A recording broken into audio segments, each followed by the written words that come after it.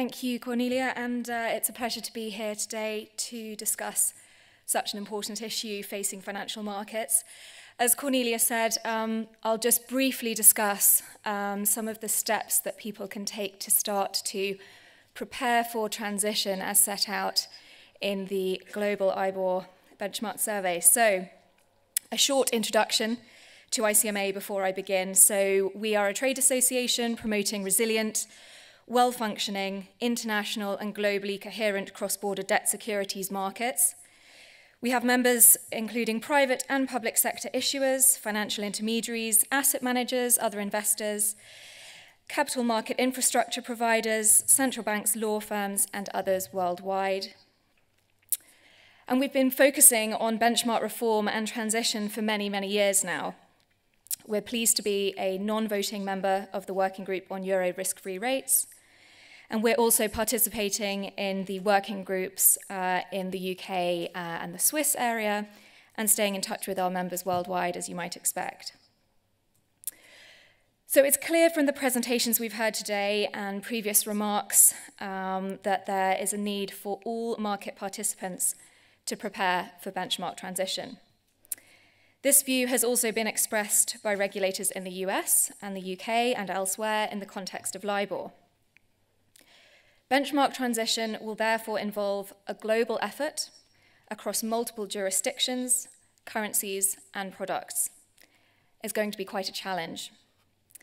And we all have a part to play in this transition. It's very important that market participants inform themselves of the various issues and start to prepare, and it's a great step that you're all here today. So in June this year, ESTER, AFME, SIFMA AMG, and ICMA published an IBOR Global Benchmark Transition Report with the help of EY.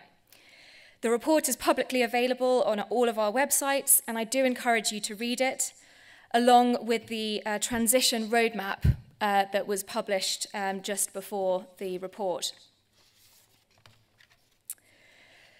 So the report contains information obtained from a survey of buy and sell side institutions in the cash and derivatives markets, both wholesale and retail, financial entities, corporate entities, other end users, infrastructure providers, and law firms. So it's pretty broad-ranging.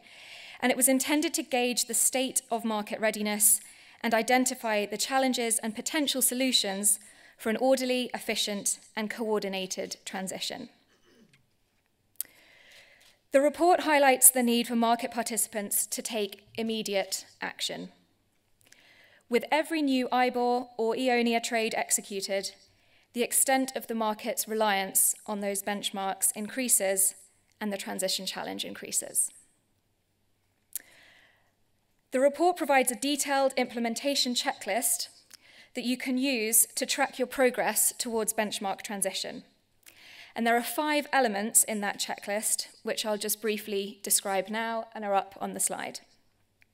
So first, establish a formal transition program. This is likely to involve appointing a senior executive to manage a multi-year transition program, establishing a robust governance structure for the program, allocating budget, confirming staffing needs, defining your program work streams, and initiating internal stakeholder education. And to be clear, this is likely to involve multiple teams across your businesses. In the case of international businesses, that will be a global effort. Second, assess your exposure to affected benchmarks. So this is likely to involve developing an inventory of products, financial instruments, and contracts linked to affected benchmarks, quantifying the exposure to those benchmarks across core business lines and products, and calculate that exposure that's anticipated to roll off prior to key dates 2019, 2020, and 2021. And then evaluate your operations by assessing the impact on processes, data, and importantly, technology. You might also want to implement internal reporting to monitor your exposure to affected benchmarks throughout the transition period.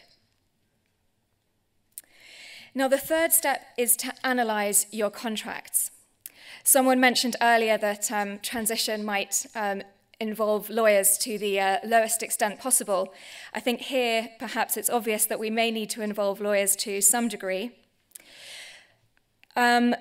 You'll need to involve your lawyers to review existing contracts to assess the status of your current fallback provisions by product and contract type and determine where contracts require repapering. So as we've heard today, Euribor is in the process of being reformed, but in the meantime, sufficient safeguards should be established in all contracts to mitigate the risk of potential adverse scenarios. And indeed, in some cases, the benchmark regulation requires this. The IBOR Global Benchmark Transition Report also notes that involvement with industry working groups, for example via trade associations, should also be considered. The fourth point is to consider your communication with external parties. So this might involve developing a communication strategy for clients and identifying external parties that need to be involved in your firm's transition. So this might involve, for example, your technology vendors. They might need a significant lead time to update their systems that they provide to you, for example. Last but not least, the suggestion is that you define a transition roadmap. This is likely to involve developing an implementation plan with key projects, milestones, and responsibilities. You might also wish to consider keeping up to date with OSSG and RFR working group publications. We've heard a lot today about the focus on transparency in the Euro area, and I think the other working groups in other jurisdictions would also take that approach as well. You can find minutes of working group meetings, for example, on the ECB website, Bank of England website, ARC website, etc. You might also wish to think about contributing to the demand for, design of, and trading in new products that reference alternative RFRs, such as ESTER, in due course. So to conclude, the IBOR Global Benchmark Transition Report sets out a useful implementation checklist that individual market participants can use in their benchmark transition planning. Market participants are being strongly encouraged to prepare actively for benchmark transitions. In the words of Benoit Couré, financial market participants, on their part, should redouble their efforts to ensure a smooth transition, and time is running short. Thank you.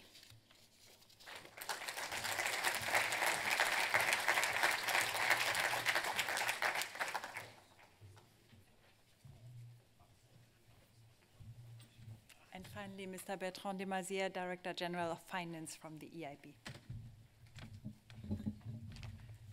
Thank you very much. Indeed, I'm Director General for Finance for the European Investment Bank, meaning that I'm in charge of the funding, liquidity management, back office, middle office, asset liability management of this institution. I'm actually also a board member of ICMA, so I'm quite happy to speak after a representative of this excellent association. It's a great pleasure for me to be invited to speak here today.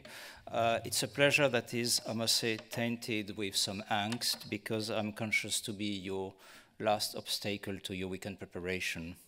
So I'll try to be brief. I'm sure that a lot of you are cringing now, because when somebody says I'll be brief, usually it's the other way around. But I'll try to keep up to my promise. The European Investment Bank is an invited member of the Euro risk-free rate working group. And as such, I must say that it has witnessed considerable progress in the global thinking about this question of rate succession and benchmark succession. At the same time, it's certainly a problem, an adventure that is still in the making, that is still full of unknowns and uncertainties. And I would say that the main message I will start with is that these uncertainties are not a reason not to do anything, that actually we made progress enough to start now to prepare actively. And that I would like to do today is to explain as a market practitioner, market member, like the EIB, is starting to get ready to prepare for this transformation. So in my oh no, it's not that one. So in my presentation today, I will first of all share a few ideas about the, let's say, the analysis of interdependencies, the analysis of the field play that we have to work with. Then I'll give you some ideas of what we are doing, or what we've done, and maybe also what we still have to do, what we haven't done yet. And then I'll give you a bit of more focus on one of these things we've done, which is recent issuance of a GBP SONIA floating rate note. So first of all, I think it's very important to start analyze when you start working on how to get ready and how to prepare, to start looking at the interdependencies. As a bank, we are financial intermediaries, so we channel money from agents in financial surplus, typically investors who buy EIB bonds in our case, to agents, economic agents who are in financial deficit, typically our private sector and public sector borrowers. And of course, if our investors, for example, don't follow the developments in the interest rate benchmarks, and if they continue to prefer buying instruments that refer to old benchmarks, it's not going to incentivize us as an issuer to work actively on this succession. So certainly we have to have an interaction, educative interaction with investors in order to promote the issuance of bond referencing the new benchmarks and to actively explore market solutions to deal with the legacy bonds that would refer to old benchmarks. Similarly, with our borrowers, if they don't start themselves to prepare for the transition to the new benchmark, it's not going to help us either as a lender. It's not going to help us to initiate the discussions that we need to have with them at some point to amend our existing loan contracts and to actively explore the opportunity of introducing to them new reference rates lending contracts. And we also need actually interaction and the collaboration of market infrastructures, because if they don't innovate and they don't develop alternative hedging solutions, it's not going to help us to make progress and to help the market community to be steered out of the old benchmark. Similarly, we need industry associations and working groups to elaborate and formulate practical solutions, workable solutions to smoothen the transition.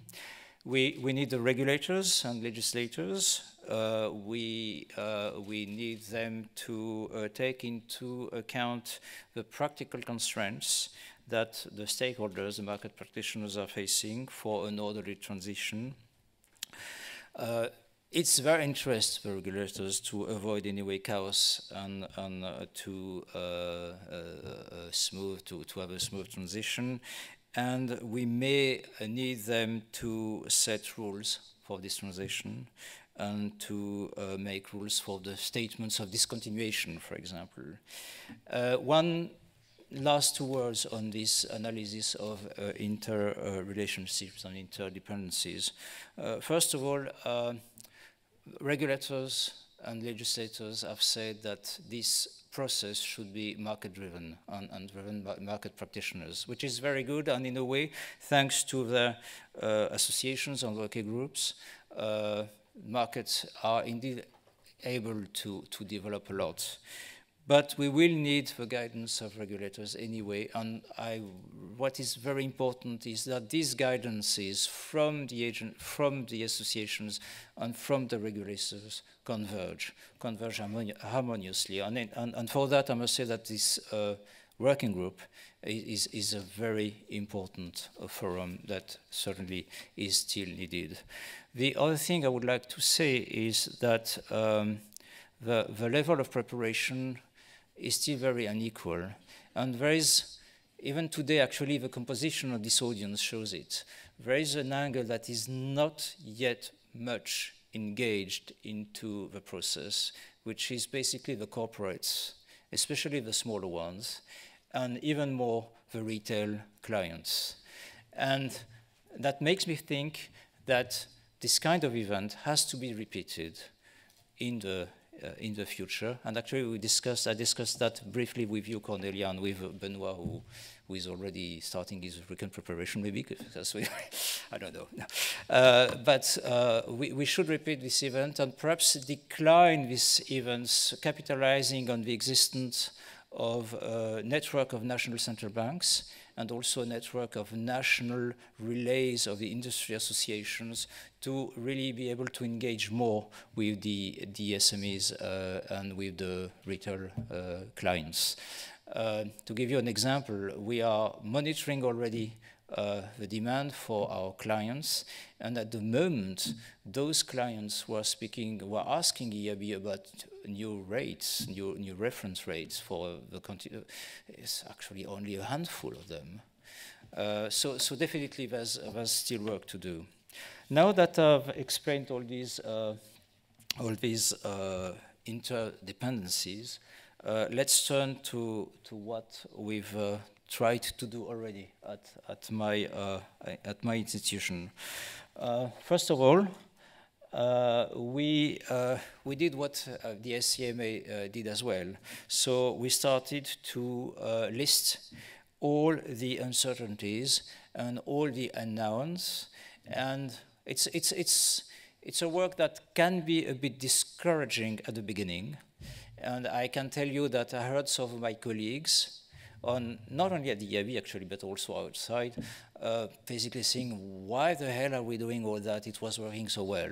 We know since, and it was explained this morning, that it was not working that well, and actually it was working well on the very dodgy foundations, and that now we're working to something that will be much better founded. But nevertheless, it is true that the listing of unknowns is something that is a bit formidable on the first outlook, but needs to be done. Actually, once it's done, it's relatively reassuring because conceptually the list is easy to grasp. So on the basis of this list that I'm not going to repeat,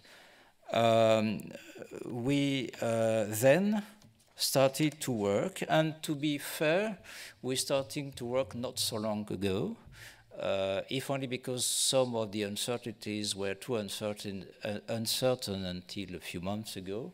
So we started basically at the beginning of this year, in February, to set up a project under the responsibility of the Asset Liability Committee. There's an Asset Liability Committee at the EIB, like in every, I would say in every bank. I'm the chair of this ALCO. And all the services mainly impacted by this evolution are now embarked into a special ALCO project where we look at all these angles. The first thing we did, and we've done that, I would say we've done 3/4 of that, so but it's very important, I think, to start with it, is to measure our current exposure in economic terms to the different interest rate benchmarks. So it's a mapping exercise, actually, where per currency, where per rate, per maturity, we figure the gross nominal exposure, the gross outstanding nominal amount, I would say. What is interesting is then to get to a second level, which is the measure of a net outstanding amount, which we are still working on, but the gross has been done already, the gross mapping has been done already. And at the same time, we've already conducted an assessment of the existing fallback provisions that we have already in our contracts for the different asset and liability classes.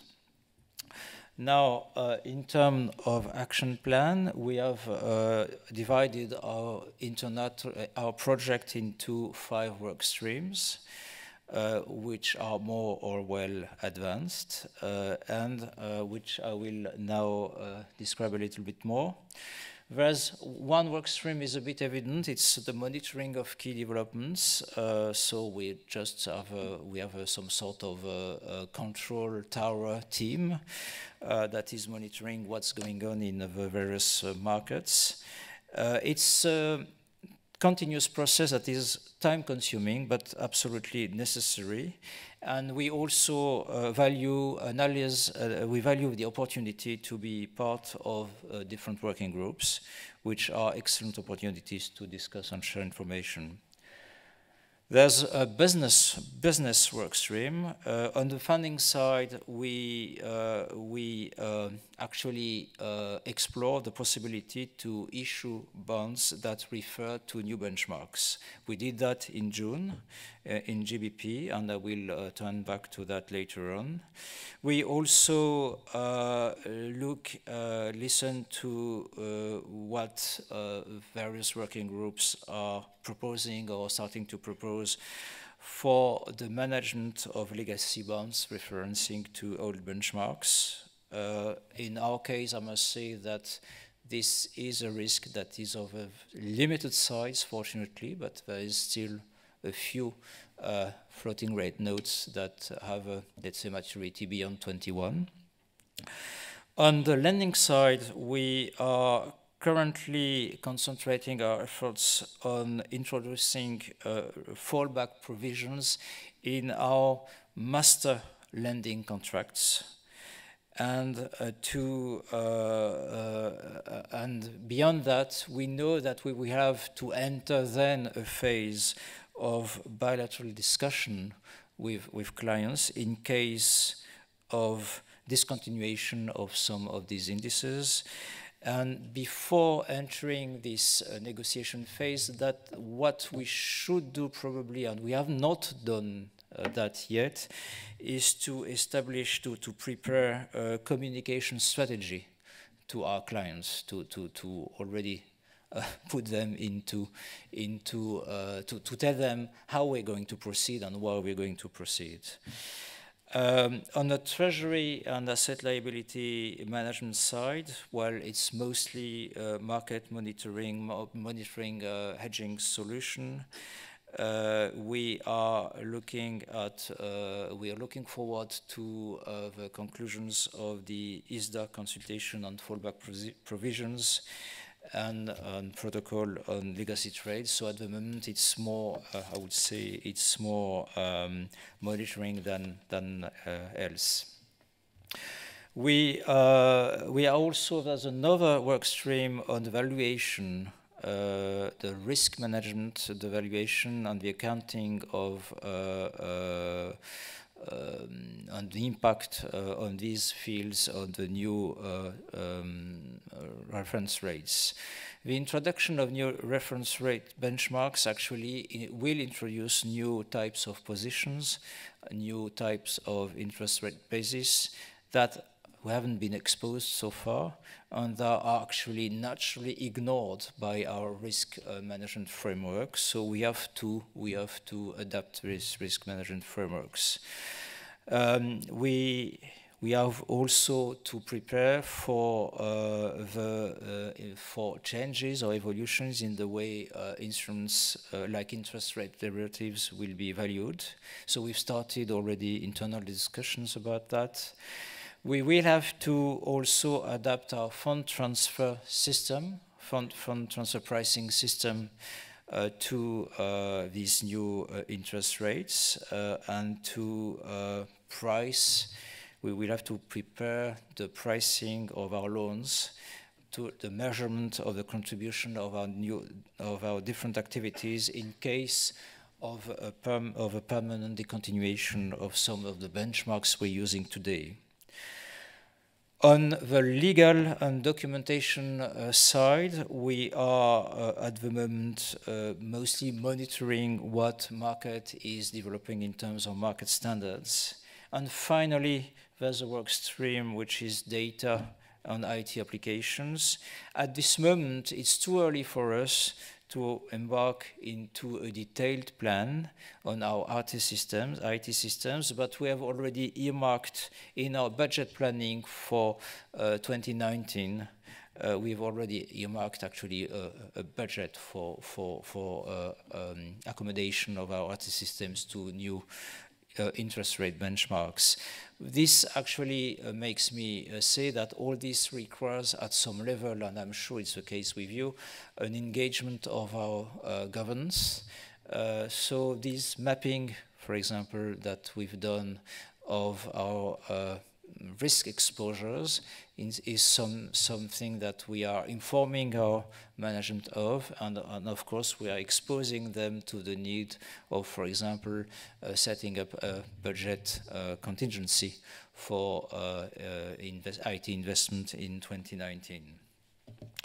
Now I'm almost done, and I'll just say a few words of one of the highlights of the thing we've done so far, which is this issuance of a SONIA floater.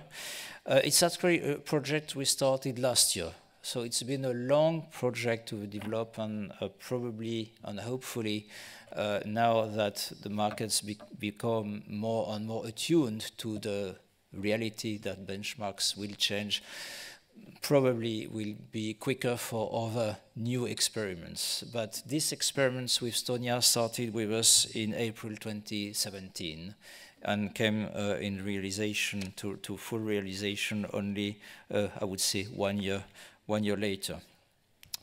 I think we'll be quicker for an ESTER, not ESTER, sorry, a SOFR trade. But sorry for that. But to ensure this successful check and, let's say, trade with a new interest rate, we had to engage actually with market constituents. From the public side, we had to discuss with the Bank of England, if only for the repo eligibility, with the FCA, with the UK DMO, with the investors, with banks, with industry working groups. And we did that in 2 stages.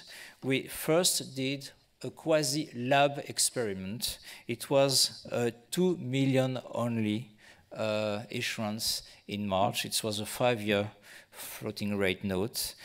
And then we looked at how it went. Actually, we discovered very interesting questions. For example, the repo eligibility of this bond was legally absolutely impeccable, but the systems did not allow it, because the system did not provide for the possibility to recognize the existence of a SONIA floating rate note. So this is very interesting to discover, but it's better to discover that on a lab size exercise, and so this very small issuance. And then thanks to this experiment, we were more or less sure that our system, but also other systems, could handle the trade properly, that the paying agent could run a coupon calculation properly, that the investors could book the transaction and value the bond properly, that the bond could be repoed properly, that the deal structure was actually meeting market demand. We did this full-size new issuance, a 5-year issuance, with a specificity of paying coupons linked to SONIA and not to LIBOR. And we had to make choices, and we made the choice that these coupons are quarterly and set equal to the compounded daily SONIA with a 5-day lag. And this seems to have served as some sort of market reference to other issuers since then. I'll stop there. I hope I'm up to my promise of being not too long. It's been a very interesting day, I must say. Again, regulators worldwide are telling us that this reform should be market-led. This will succeed only if we all prepare for it. And here, I think this room is full of people who are rather well prepared, but we still have to work with others as well. Thank you very much.